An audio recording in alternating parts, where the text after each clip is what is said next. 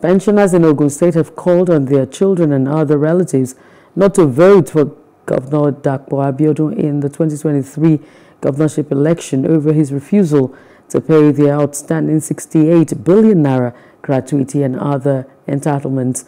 The chairman of the association, Sikiru Ailara, under the auspices of the Local Government Pensioners Association of Nigeria, LOCPAN, stated this while addressing journalists at their secretariat in Abeokuta, the state's capital.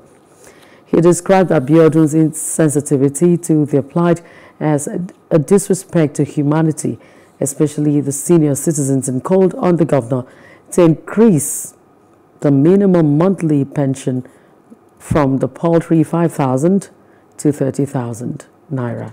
Or not, will a governor, a mother, a living personality choose to ignore 14 letters from the senior citizens, the aged, who, as a result of the neglect, die as chickens after 35 years of patriotic service to the state? It appears we have no other options than to persuade our children, our brothers, our sisters, everyone affiliated with us, to work against his re-election in 2023.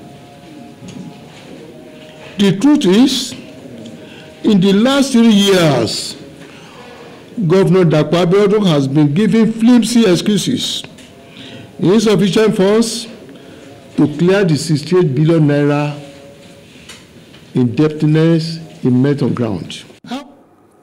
Hello, hope you enjoyed the news. Please do subscribe to our YouTube channel and don't forget to hit the notification button so you get notified about fresh news updates.